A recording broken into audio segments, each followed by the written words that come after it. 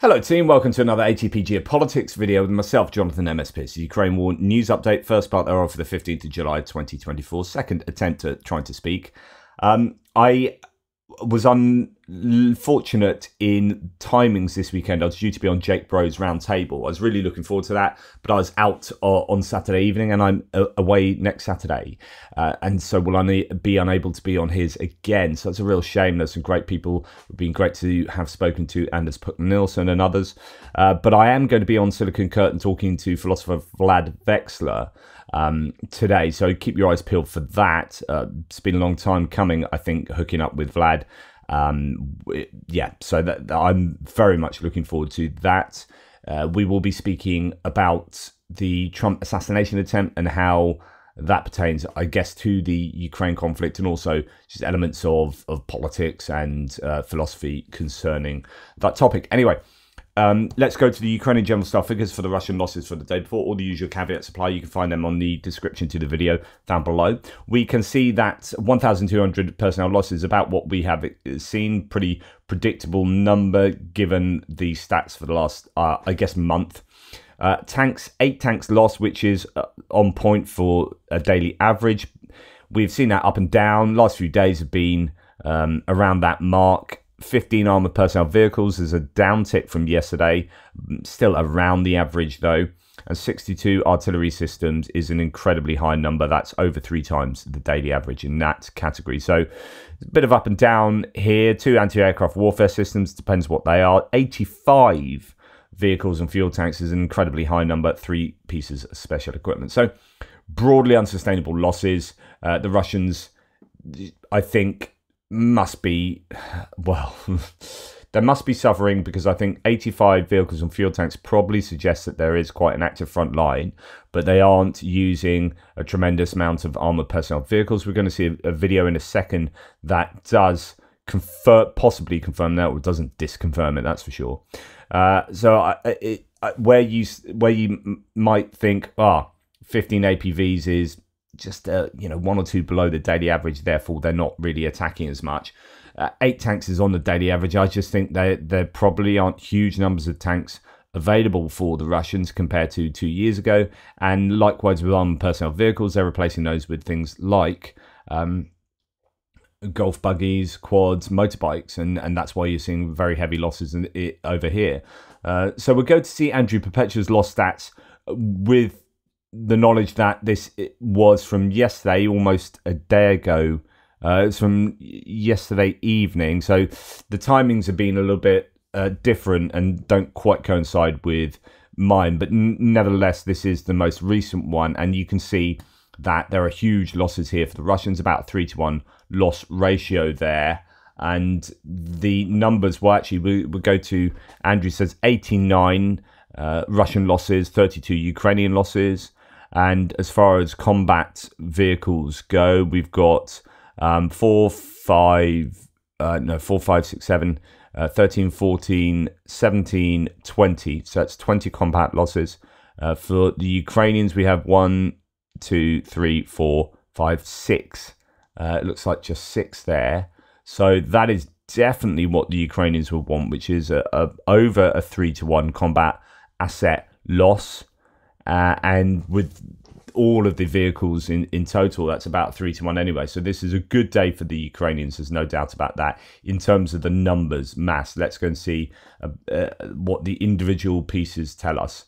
And if there's any particularly high value losses. We've got the usual surveillance and comms equipment listed up there. 5 pieces of that. A recovery vehicle and a unmanned sea vehicle there taken out with a FPV drone, so haven't seen footage of that. And then we have a couple of artillery pieces, a couple of tanks, some MRAPs, mine resistant ambush protection vehicles, and APC. So most of that is Western equipment. 2 M777s, the Humvee, the 2 Max Pros, and a Kirpi, which is a Kirpi is the Turkish for hedgehog. That is an MRAP, mine resistant ambush protection vehicle. They did get a number of those from Turkey, quite a long time ago now. Haven't seen them on the loss list for some time. They did have quite a few of those, I was under the impression. Anyway, as I've suggested quite a few times recently, you will see more and more Western equipment on these lists, as they are going to be the preferred vehicles to use, and it could be that they've chomped through their older equipment. A few trucks, quite a bit of civilian, quite a few civilian vehicles there. Most of the combat assets have been destroyed, captured, or abandoned, but there isn't a huge data set to look at there. Then we go to the Russian equipment, electronic warfare, surveillance and comms, recovery vehicle as well. Similar sort of stuff there. Then we have quite a lot of artillery here, some D30s and D20s listed, and that would suggest possibly that they are obviously using more D20s and D30s, which would then suggest that they are suffering in terms of some of their better artillery having been attrited throughout this war. And then when you look at numbers like today's 62 artillery systems being lost, then this makes a lot of sense of the data we're seeing in the loss lists. They do have huge numbers of these in the stockpiles, like we've been talking about a lot recently.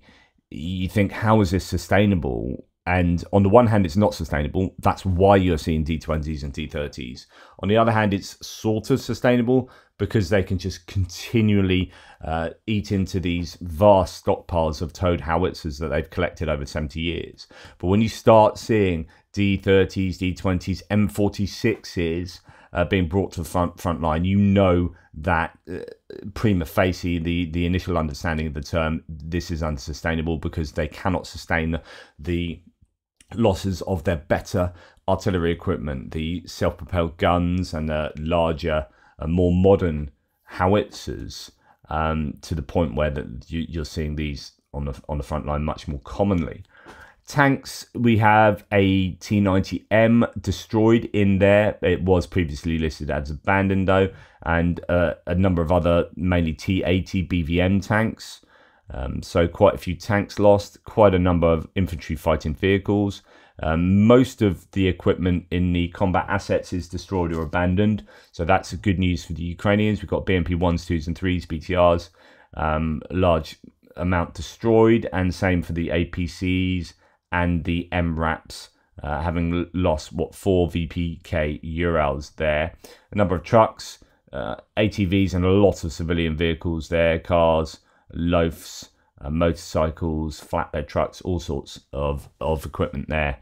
So that is a bad day at the office for the Russians. That's definitely the case. No hugely high value pieces of equipment like air defense pieces listed here, and we have seen air defense articles on the general staff figures for a number of days in a row, yet nothing particularly has popped up. We did get a couple from Andrew Perpetua the other day, actually. If we go to look at another source, this is Nalcio, who has some pretty good open source data.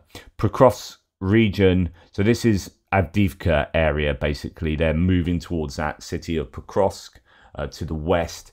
This is in that region, but I don't know how far it goes, whether it's just the Avdiivka area, whether you can go further up now towards Toretsk and New York, and further down towards Krasnohorivka and places, or whether it's just Avdiivka.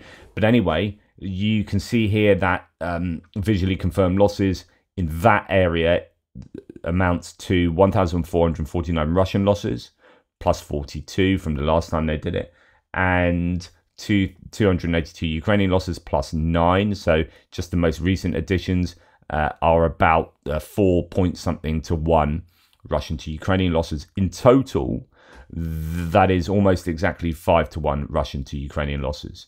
So I know that I've been talking about intuitively, I say Ukraine want a 3 to 1 loss ratio. Some people have been questioning that. It is just intuitive, but I think in order to prevail in this war, they need to be attriting the Russians at those kind of rates. Otherwise, the Ukrainians have precious little equipment, and they can ill afford to lose it.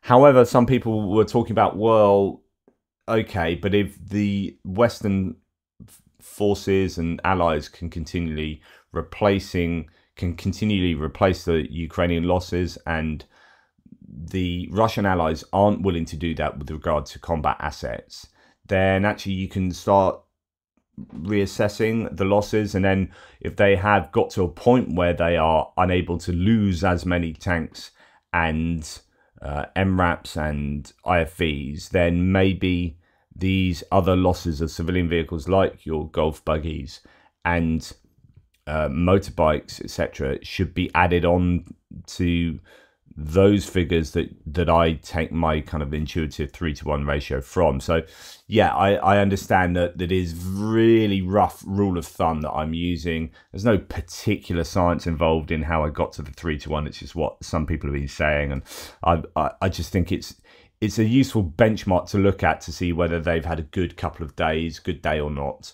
But admittedly, you can play around with those figures. But a 5-to-1 combat asset loss ratio, Russian to Ukrainian, in the Pokrovsk area is definitely the sort of attrition that the Ukrainians would like to see right across front lines and all the time.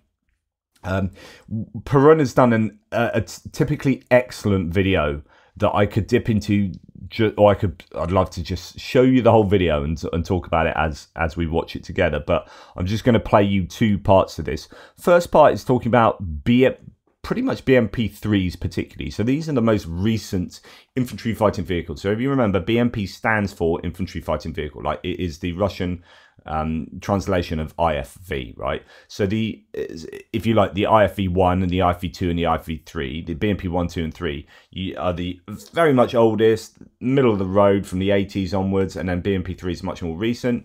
And at the beginning of the war, there were more BMP-3s available for the Russians. Now they appear to have exhausted completely their stockpiles of BMP-3s, and they're eating into BMP-2s and BMP-1s, as we've discussed variously. So the summary here, in looking at both the stockpiles and understanding that there are zero stockpiles of BMP-3s, the idea is that they are still losing the same proportion of BMP-3s as a proportion of all the IFVs that they're losing on a daily, weekly, monthly basis. And so given that there are no stockpiles, they must be broadly making BMP-3s at the rate they're losing them.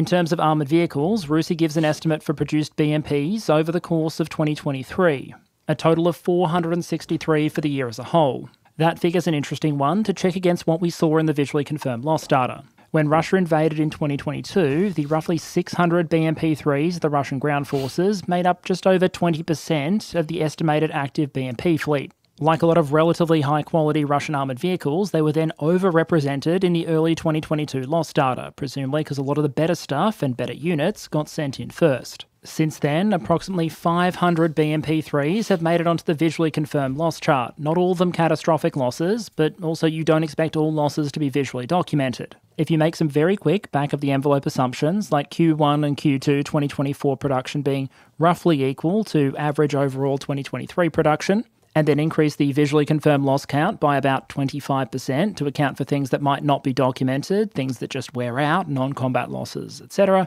which are just illustrative figures. I'm not making any claims about accuracy here. You'd end up with about 700 BMP-3s produced in 2023 and 2024 to date, up against about 750 losses. There's a lot of factors we're not integrating here, like the change in what the total size of the overall BMP fleet active over time might have been, but it is interesting to see those sort of figures come out when overall BMP-3's share of the visually confirmed losses has remained relatively constant over time, almost as if the rates of production and repair have generally been enough to keep up with the overall rate of losses, but not enough to start seriously compensating for losses in other systems, like BMP-1 and 2. I'll come back to this.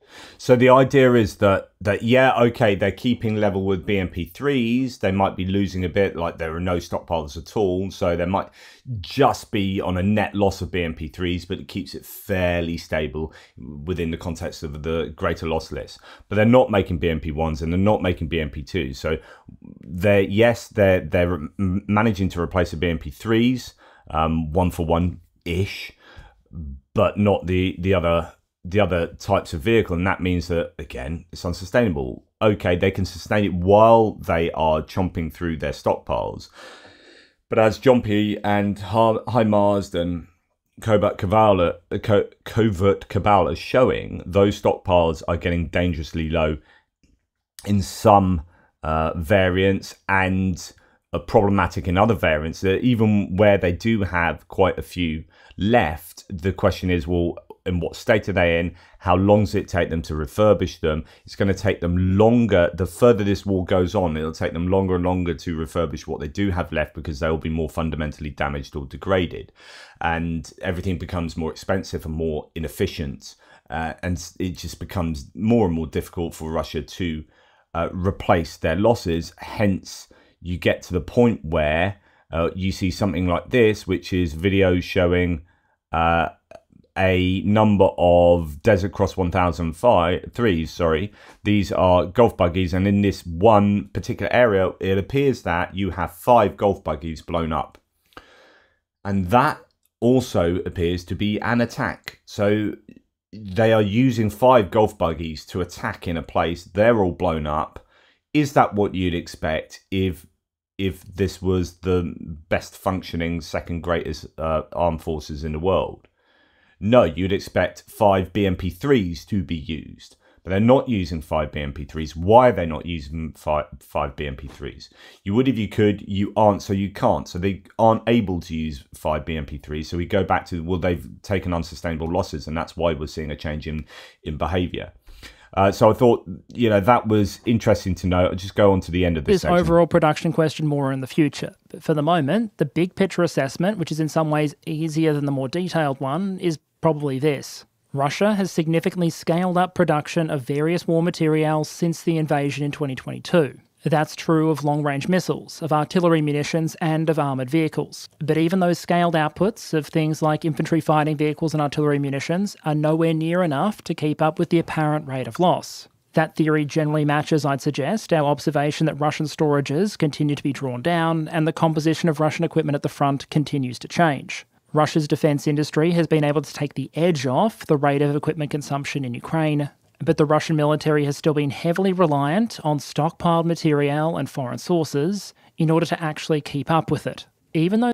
So that's the headline conclusion, which we kind of knew, is that, from everything I've been talking about over the years, is that Russia, yes, they are making stuff, just not nearly as quickly as they need to, and they're chomping through their equipment, and they are getting to problematic levels such that they are having to change their behaviour of what they are using on the front lines.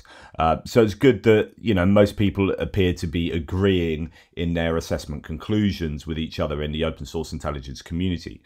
Now, I tell you repeatedly, in answer to trolls and pro-Russian members of, well, not members of the community, people who post stuff on the threads, who question why I'm not including the Ukrainian losses when such as the Ukrainian General Staff losses for the Russians. Okay, we talk about that because I think this is generally pretty justifiable. These are justifiable claims, and we go through all the evidence to support that. Why don't you talk about the Ukrainian losses? Well, because no one reports the Ukrainian losses. The Ukrainians are very tight on that.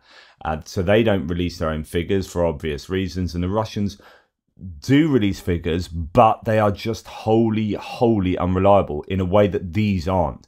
Like, these are, maybe there's a little bit of over-egging, there's a bit of guesstimation with personnel that means that they're not as accurate as they could be, but they're generally in the right kind of area and give us an indication, certainly of trends, of what's been happening, right? So even if I don't believe that 62 artillery systems have been lost, I can tell you that the Ukrainians are really trying to take out artillery systems at the moment. The last few days have been particularly bad, worse than, X, Y, and Z. And, we get an understanding of what's going on in general terms and trends, as I mentioned. The Russian figures are so completely bonkers, the official MOD figures, that I completely discount them. And here's a great analysis as to why they are discounted and should continue to be discounted. Again, we have some estimates for, And then finally, how losses may have shaped the fleet composition. For that, we have two potential alternative sources available to us, the visually confirmed loss databases and the Russian Ministry of Defense. Moscow would obviously never lie, so we'll start with the Russian figures. On screen there, you have the official Russian Ministry of Defense claims for destroyed Ukrainian military equipment as of July 2024. These include 626 fixed-wing aircraft, 277 helicopters, 540 air defence systems, 16,528 tanks and other armoured fighting vehicles, 1,369 MRLs, 11,556 field artillery guns and mortars, and 23,453 units of so-called special military equipment, which have, quote, been destroyed during the special military operation, end quote. So I guess we're not counting damaged in these figures either.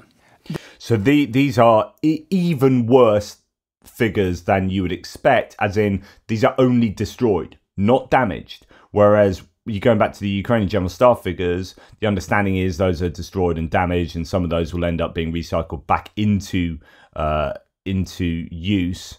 These higher benchmark, if you like, here for these figures in that they are just destroyed. There are a couple of problems with some of these figures, but the biggest one is what happens when you start comparing them to the amount of equipment that Ukraine actually started with or has received from various sources. For example, Ukraine's believed to have begun the war with just over 350 MRLs, received maybe 113 from various sources, plus of course those ad hoc vehicles that might have been cobbled together on occasion. Those vehicles like Humvees or pickup trucks with a couple of rocket tubes strapped on the back do exist, but they're a fairly small minority in the existing visually confirmed loss data. So leaving them aside for a moment, we get a situation where Ukraine started with 354 systems, gained 113, and then lost 1,370 to enemy action to say... So the Russians are claiming that they have destroyed 3 times as many MLRS systems, or MLRSs, that the Ukrainians could possibly have. And they're still using these, right? So that there clearly are some. Nothing of things like equipment wearing out or breaking down, which means the Ukrainian military is currently doing a fantastic job, apparently holding the Russian military back with its negative 900 MRLs. The situation with fixed-wing military aircraft is arguably even more illustrative because you can't exactly bash them together in your backyard. You start with them, restore them, or receive them from foreign sources, or you don't have them. Here, if you start with Ukraine's relatively meagre pre-invasion inventory, and then add not just the aircraft Ukraine is thought to have received, but all the aircraft that have been pledged as well, but not yet delivered, and here you'll find the Russian military has again massively overperformed by somehow managing to destroy all of those aircraft, including the ones that haven't been delivered yet, at least twice. At this point, I'll stop throwing the boot in because I think you probably get the point. I don't dismiss official Russian claims because they're biased or unreliable. I dismiss them because they're impossible. If we switch over to you... Just, well, you can keep going on here, but it is absolutely insane. The loss claims from the Russian MOD are, as he says, impossible. And that's why I dismiss them and don't use them. End of. Right, a problem that there might have been some strikes in Odessa on an a Ukrainian air defense system. As War Vehicle Tracker here says, it's the second picture that scares me the most, gives me Russian S-400 Crimea vibes. In other words, it could well be that a Ukrainian air defense system being taken out. In fact, I think a number of air defense S-300s have been taken out recently by the Russians in Ukraine, and I think this is pretty worrying for the Ukrainians. There could be some kind of systematic effort, as you'd expect there should be, of the Russians in taking out some of these really high value air defense systems inside Ukraine. So fingers crossed that's not the case, but then when you have a fire like that in a place where there might well have been an S-300 or similar, then you think the worst. So definitely have been some high losses, high value losses for the Ukrainians over the last 3 or 4 weeks with regard to the strikes on the air bases air defense systems around them, and then the subsequent strikes inside Kiev that was facilitated by the degradation of those air defenses. And by air defense, I mean the aircraft as well that would have taken on air defense roles.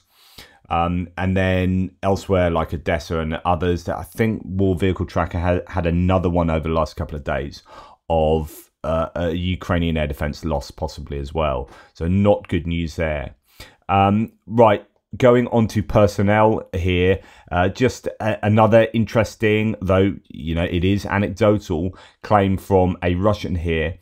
At some point, says Samuel Bendit, the military thought they could at least control the use of personal cell phones at the front. 2.5 years in, all kinds of information, and OPSEC is still making it home from the front.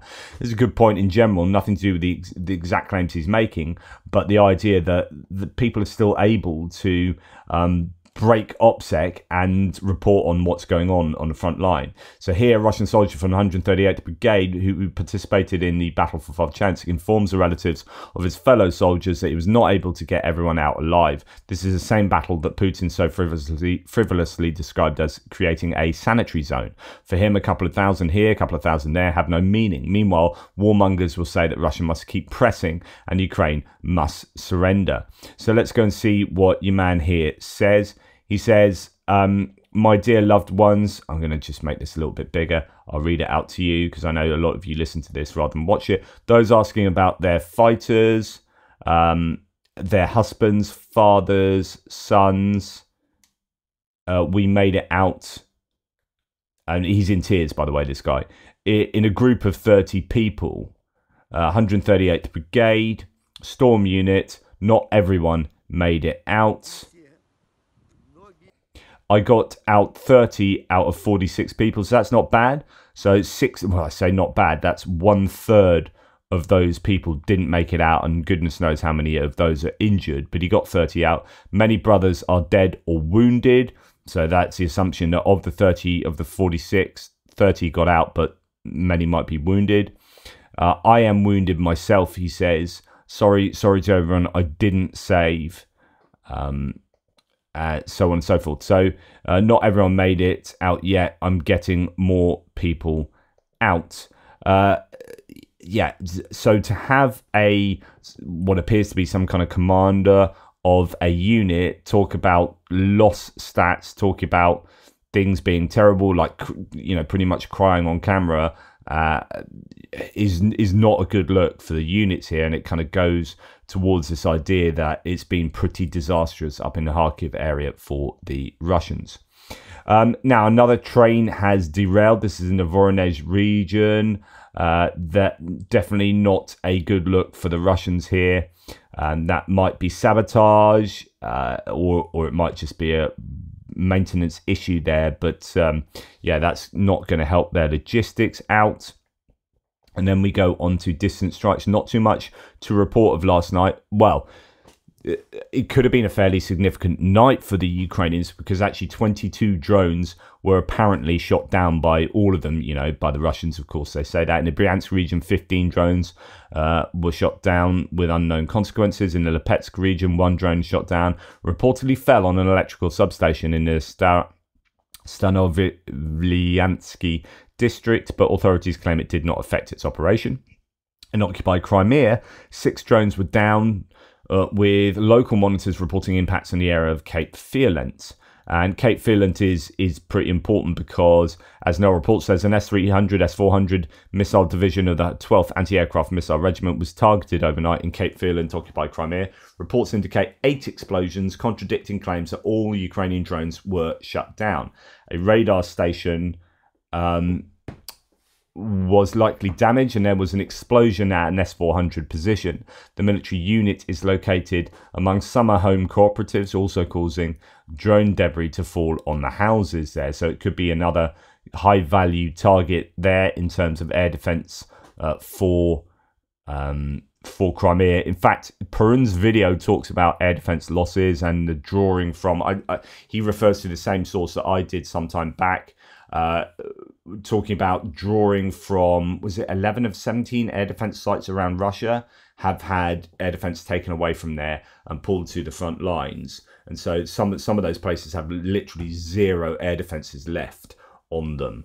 So again, is that what you'd expect if Russia had enough air defenses to keep cycling through them and to keep defending the skies right across its country? No. So they're clearly in trouble with regard to air defenses as well. A Ukrainian drone attack early on this morning targeted a coastal area south of Sevastopol in occupied Crimea, claimed the Russian-installed head of the occupied city, so they are admitting something's happened there. So, yeah, although the Russians are claiming to have shot down everything. So, yeah, there you go. Here we have a thread from Chris Wiki. Now we're moving to other bits and pieces. A Russian general has reportedly forbidden troops in the Kherson region from recovering the bodies of the dead, with temperatures approaching 40 degrees Celsius. This is likely to worsen the already extreme conditions currently being endured by the Russians.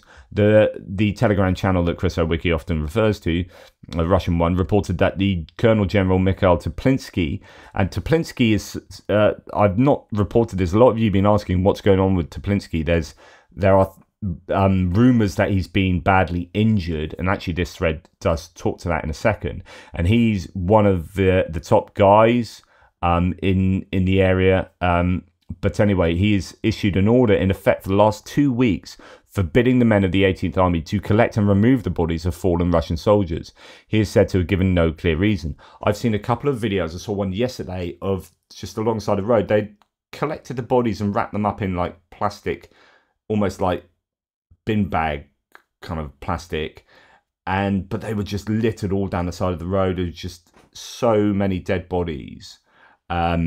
Yeah, there's a lot of videos showing that things aren't particularly going well in that respect. There's no comment on what the losses are like for the Ukrainians, but certainly the Russians are losing some serious personnel there, and then that feeds into our understanding of how accurate the Ukrainian general staff figures might be. Anyway, Teplinsky's behaviour is said to have changed markedly following a reported injury in a Ukrainian attack on his command post in June. The nature of his injury has not been disclosed, but a traumatic brain injury could explain this behavioural change. And that was in Henichesk with a HIMARS strike. According to a source, quote, inadequacy in the general's behaviour towards his subordinates began to manifest itself between the last wound he received as a result of a strike on the command post of the Dnipro troop grouping at the end of June. So, yeah, not a crazy amount of detail there, but it could be that Teplinsky is ordering bizarre things to happen, like the non-recovery of Russian troops. And, in this kind of heat, of course, that can lead to obviously all the flies and stuff like that, but then diseases and the smell, and that's really bad for the soldiers still operating in those areas. So it could also be that it's dangerous, expensive, and they don't want to pay the soldiers' families with compensation if they recover the bodies. They'd much rather say that those bodies are missing, those people are missing.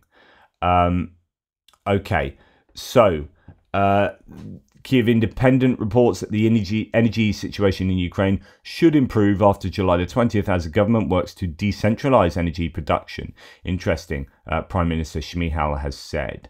Wildfires have spread around the southern city of Novorossiysk. I reported this the other day. They've been continuing, and it's so sad from an environmental point of view to see the fires rip through anywhere like this. We've seen it in Serebyansky Forest, in the Kherson region as well. Anyway, this has been prompting evacuations, and Mayor Andrei Kravchenko to declare a state emergency on the 14th. So that, I wonder if that will affect any military activity around the port of Novorossiysk. Ukrainians are reportedly being recruited, talking about fires, by Russians on the dark web to carry out arson attacks in Lviv, Kyiv, Dnipro, Odessa and other cities. For between $1,500 and $2,000 each, Ukrainian army vehicles have already been reported burned in 3 cities. Now, this is what I warned about some weeks back. I've long thought this, and I didn't want to talk about it, actually, so I've thought this for over a year, is that fire is such an easy destructive weapon for anyone in the world, right? If I don't want to start suggesting things, but if you're someone like ISIS and wanting to cause maximum destruction, you go around trying to work out how to create a bomb, and then you go through the dangerous process of making a bomb in your house that then may explode, and then taking that bomb somewhere and then having to detonate it, and often leading to like a suicide bombing or whatever. It's far easier to just go and burn stuff. It really is. And I think this is going to be a challenge for societies going forward. Like, I think this is going to be a major weapon of this war, and we've seen that in Russia. The Ukrainians have known that and have used it well, right? You've had relay boxes getting burnt. You've got more fires inside Russia than you can poke a hairy stick at. Now, the idea of that is that this is cheap and easy and causes a lot of damage, right? So if you are paying someone a couple of $100 in Russia to go and do that, or $1,000 to go and burn X and Y down, then the return on investment is huge, and for a very little outlay. And likewise, now you're starting to see Russia cotton on here, and we are seeing sabotage events around Europe involving fire. We've seen the Deal metal place burned down recently. We've seen a number of fires in different locations. Well, now it appears that the Russians are utilizing the dark web to try and get some Ukrainians, possibly with Russian sentiments, maybe even not, maybe people who just need money to go and do these sorts of things. Chris Owicki continues. Ukrainian publication Strana reports, quote, a Mitsubishi Pajero of the servicemen of the 80th Separate Assault Brigade was set on fire in Lviv. 2 bottles of kerosene were found at the scene. 2 vehicles of the Ukrainian armed forces were burned in Odessa, namely a Sang-Yong and a Nissan Navara. The 4th case was recorded in Rivne. A Nissan X-Trail was burned there, which volunteers brought to the Ukrainian forces for transfer. An absolute shame. Think of all that fundraising to go up in flames. The independent Russian news outlet reported Stories had discovered. Stories is the name of it, has discovered that on the 6th of June, adverts appeared on one of the largest Russian language dark web platforms, asking for people to set fire to military vehicles in Ukraine. According to Important Stories, quote, the ads are posted in the section for so-called athletes, physically strong people willing to beat up or maim others for a reward, as well as commit arson and other forms of property damage. Initially, the practice of hiring these people was widespread in the drug market to punish unscrupulous drug couriers, but later spread to other areas. Customers offer from $1,500 to $2,000 for selling fire to cars of Ukrainian security forces and employees of the territorial recruitment centers in Lviv, Kyiv, Dnipro, Odessa and other cities. The requests are posted in Russian. Their authors are recently registered users who have not been active in other sections of the site. They communicate with the performers via encrypted messengers or Telegram. One of the customers claims that he is acting only for reasons of pacifism. The same user closed the deal with the executor of the successful arson of a military vehicle on Wednesday afternoon, when news reports appeared about the burning of Ukrainian armed forces vehicles. As Important Stories notes, the attacks come against the background of an apparently Europe-wide Russian campaign of sabotage and arson. It's very likely that they're part of the same campaign. I'd agree. This is something to worry about, not just within like the Ukraine-Russia war. I think this is just an easy form of hybrid warfare, if you like, that any nefarious entities could get involved in. So yeah, watch out for this one. Arson is a huge problem because it's relatively low risk with a fairly high reward, if depending on what your intentions are. Anyway, that's enough from me. Hopefully that was of use. Thank you very much for watching. Please like, subscribe and share. Speak soon and keep your eyes peeled for Silicon Curtain.